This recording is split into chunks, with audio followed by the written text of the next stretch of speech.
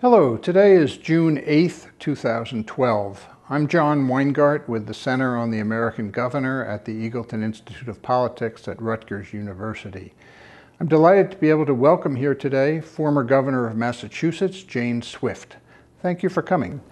You were governor from April of 2001 until January of 2003. Right. So you were in the job only a few months when 9/11 happened. Mm-hmm. What was your role as a governor dealing with that kind of emergency, where Massachusetts was a major site in the events there? So it fundamentally changed my tenure in office. As you said, had only been governor for a short period of time.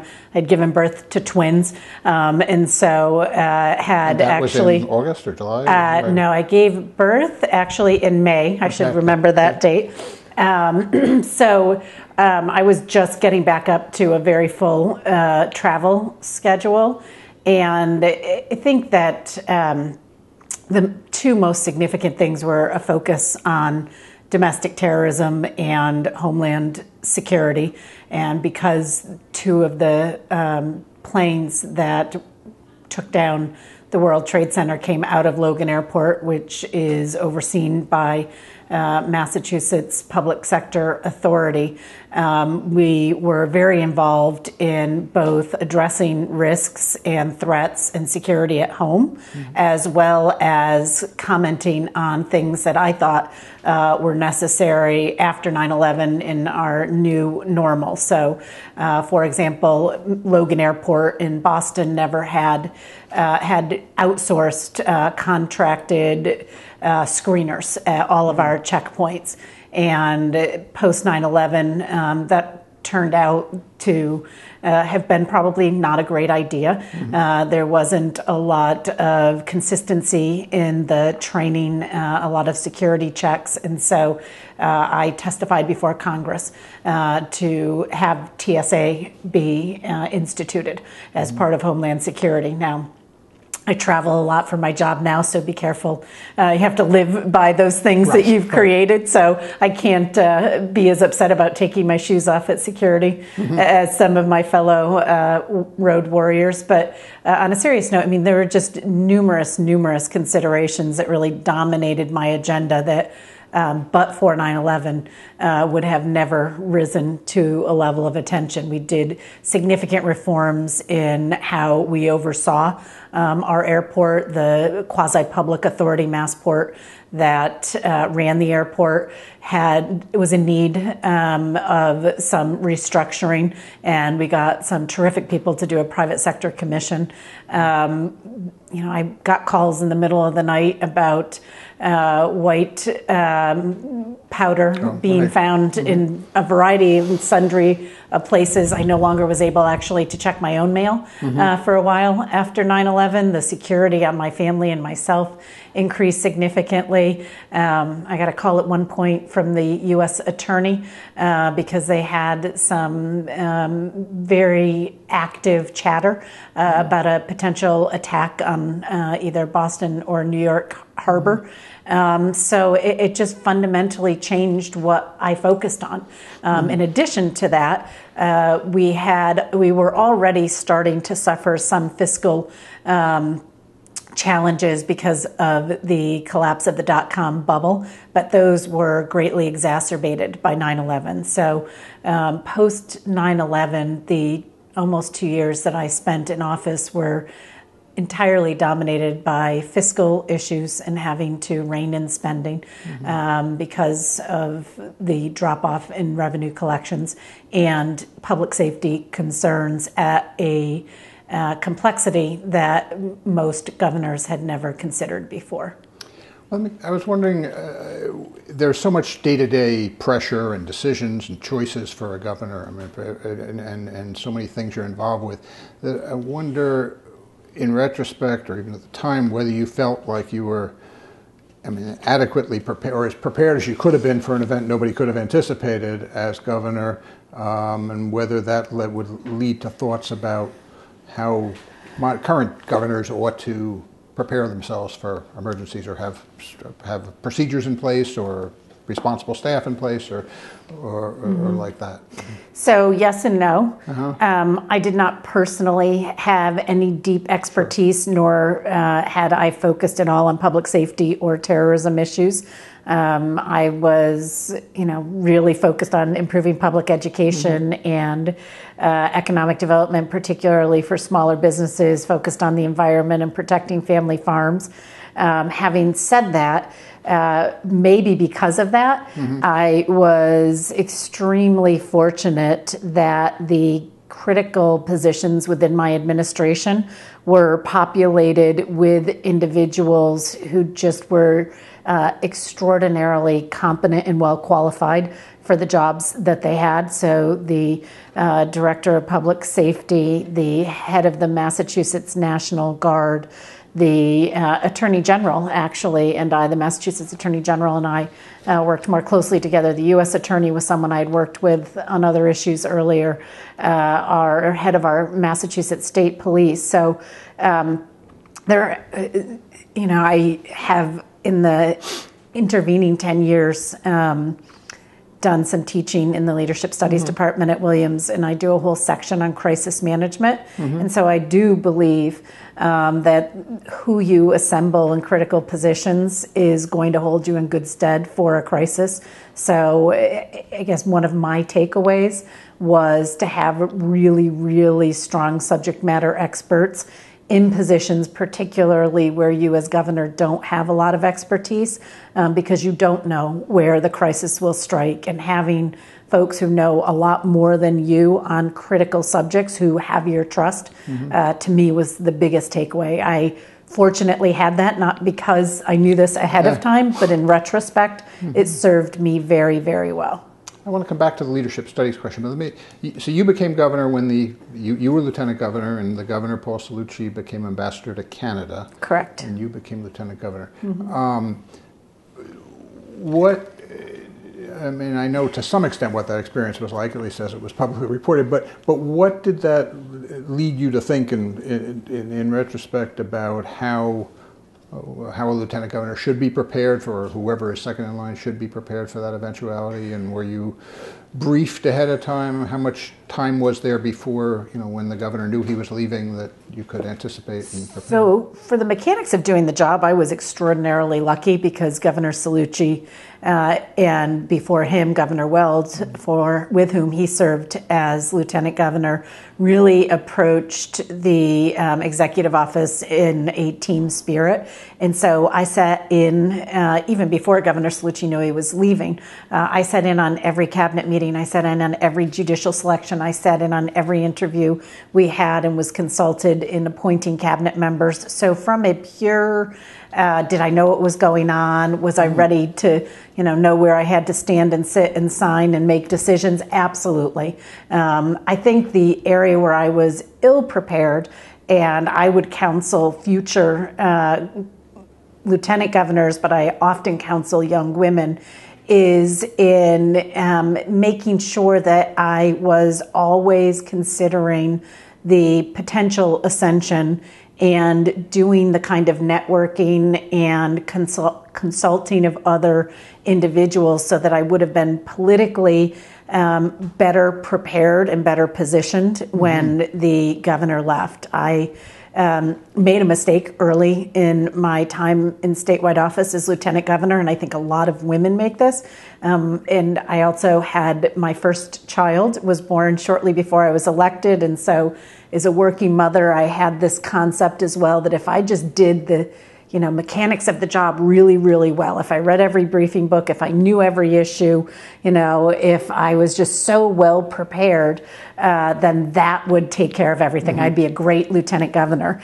And the truth is there are a lot of other soft skills and activities that I should have been engaging in, key constituency groups that I should have been going to lunch with, individuals I should have been inviting into my office to seek their opinions so that I could have a broader view and frankly a broader core of support if I were to move ahead in government, and I didn't do that. I didn't spend a lot of time courting the Boston media and sort of building the political war chest of goodwill that I needed when I became governor. I really felt, even after 9/11, I really felt I knew sort of what to do. I knew my position on the issues. I knew many of my colleagues in the legislature, even though I was relatively young. I had been in the building,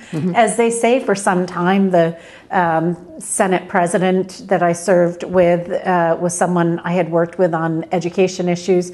The Speaker of the House was someone I had worked with on a number of different issues when I was in the state legislature. So, I had the relationships, I had the knowledge, I had the subject matter expertise. I knew all the cabinet officials. I had helped to appoint them. They shared our agenda. It was really more in the, building a reservoir of goodwill and people who wanted to see me succeed, defining my narrative and who I was, separate from the governor, that I didn't attend to when I was lieutenant governor. And I think that was a mistake.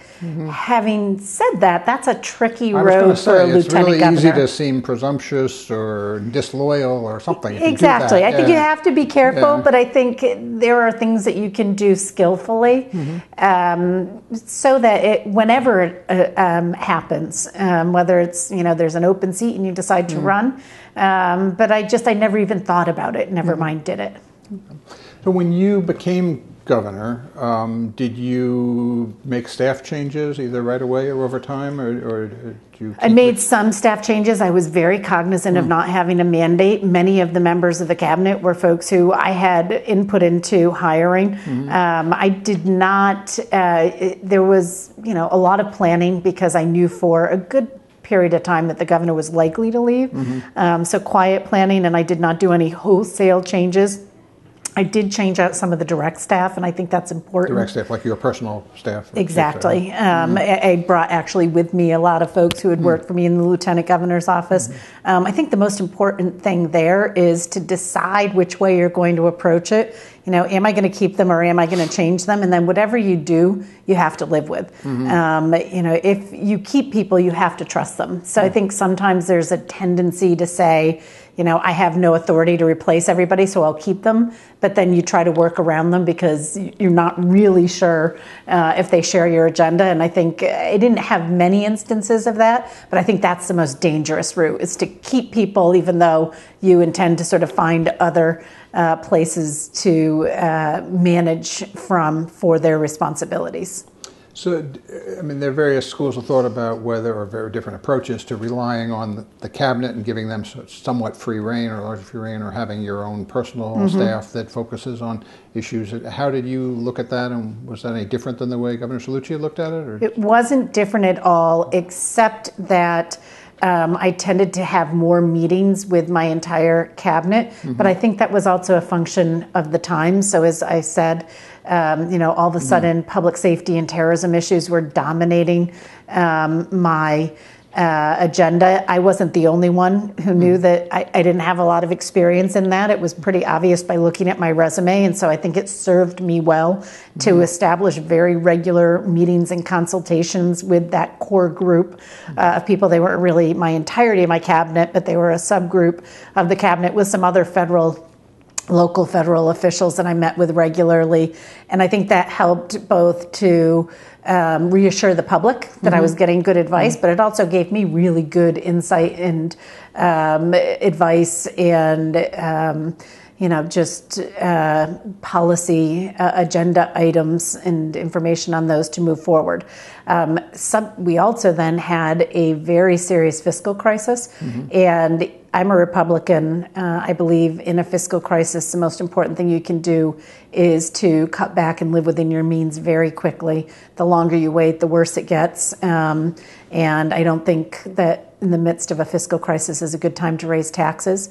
Having said all of that, I don't care what party you're in, it's never easy to cut. You only hear from the groups of people who are impacted negatively. And so that is a difficult exercise. And I did choose to really embrace my cabinet and give them targets and say, this is what I need you to do, but I'm not going to say you must get rid of this program and you must, shrink that program by 5%. Here's what we need to do and let's approach it together. And so I think that did empower them. And I think that helped to make the really difficult decisions that were in front of us. So how often would you have the whole cabinet meet together?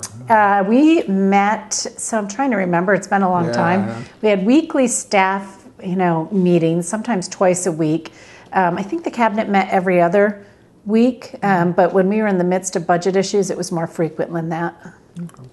So let me go back to your current work in leadership studies, and do you think of the skills, background, training necessary for leadership in the public sector, and particularly as governor, different, that those jobs are, in what ways are they different or similar to other leadership positions? So I think they're very different. Part of the reason that I got involved in leadership studies is I was a often guest speaker to talk about the differences in managing the public sector versus the private sector. I think a few things. I think how you communicate your priorities is extremely different.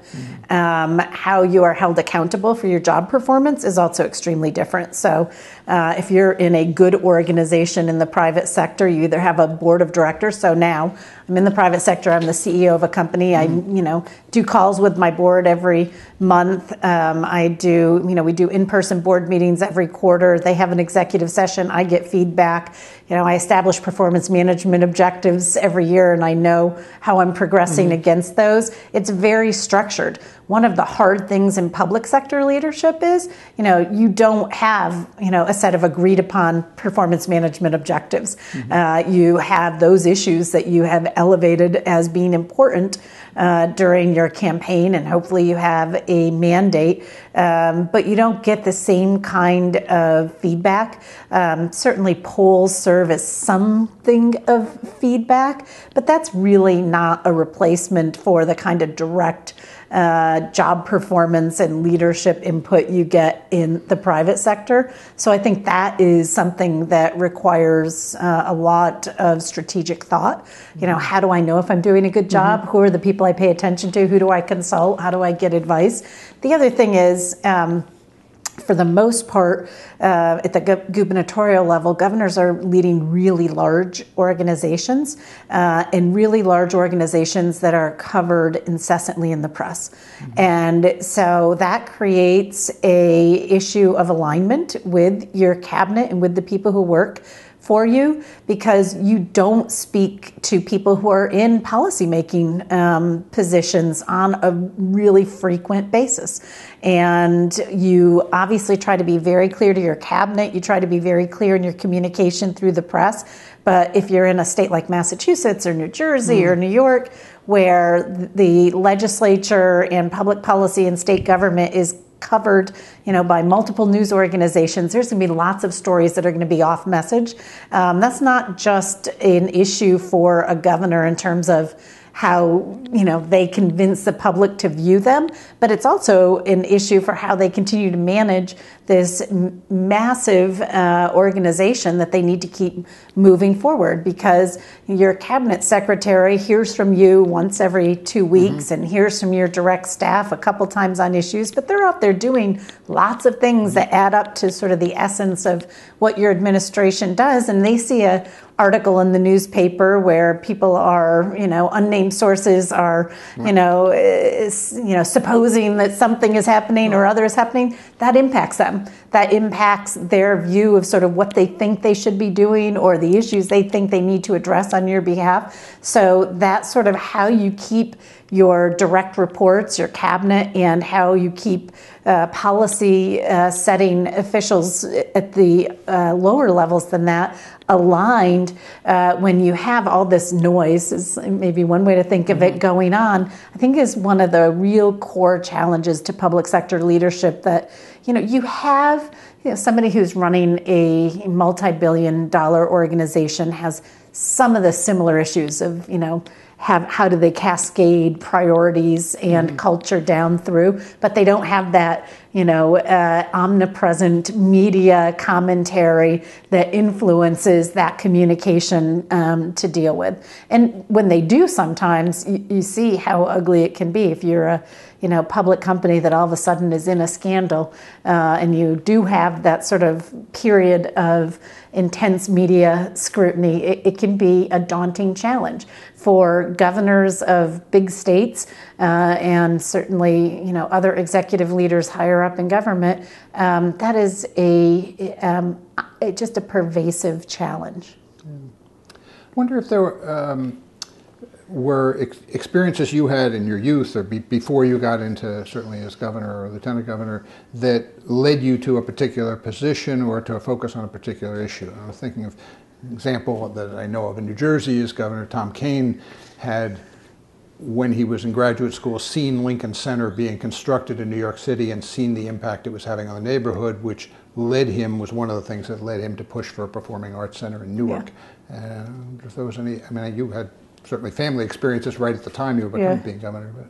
Actually, ironically, I'm heading tomorrow to my 25th reunion at Trinity College, which is a great liberal arts institution. But it was my arrival on that campus almost 30 years ago that probably drove me to be as passionate as I am about high quality education experiences being accessible to all folks.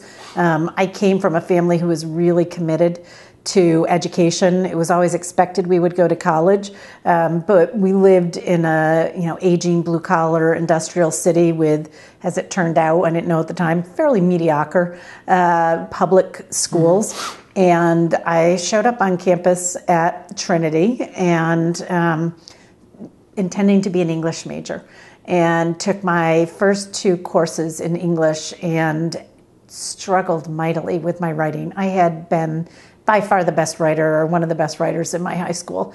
But my skills weren't as sharp as some of my peers who had been prepared at either better public schools or some of the most elite private schools in our country. And that did have a very formative, make a very formative impression on me. And I've spent the last 20 years in and out of government trying to figure out how we drive excellence to every corner of our education system, public schools, charters, through school choice, access to higher education. It is still the case, I believe, that one of the fundamental differences in our country that makes us great is the ability for folks to have unlimited opportunity, and you get that unlimited opportunity through a high-quality education. The availability of a high-quality education is really hit or miss in our country today. And, the economic challenges we're going through right now, I believe, are the tip of the iceberg of having a large swath of our workforce not having received the skills they needed to help themselves and us to be economically successful. So for me, it was probably that day I realized, and a lot of kids like me who grew up in small towns realized that you get to college and I realized 2 things, that there were people who were way richer than anything I ever knew existed.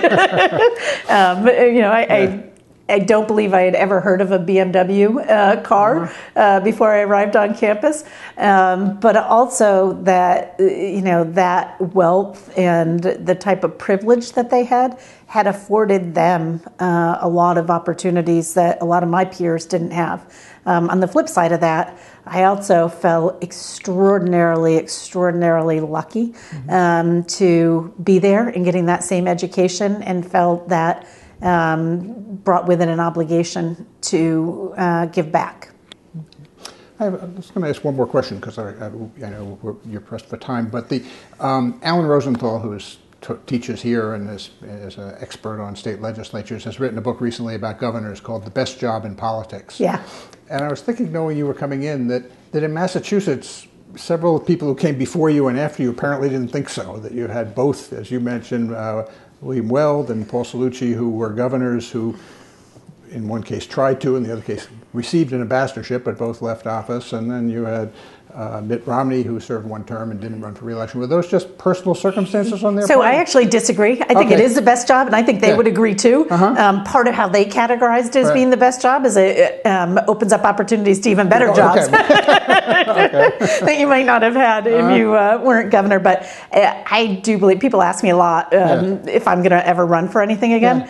I had the best job in government. I mean, it can be searingly brutal and painful. The amount of public scrutiny was something that I don't think I know I wasn't prepared for, and I'm not sure if anybody could be. And it was a little more jarring in my life because it happened at the same time as I was going through some fairly significant life-changing experiences like having children. But having said that, I still get an opportunity because I did that to do great and meaningful work. So I didn't, choose to leave to go on to another government job, but I absolutely work every day to continue to try to improve public education through my private sector work. But I also think, I got to make an impact on how kids in our foster care system are able to access a college education.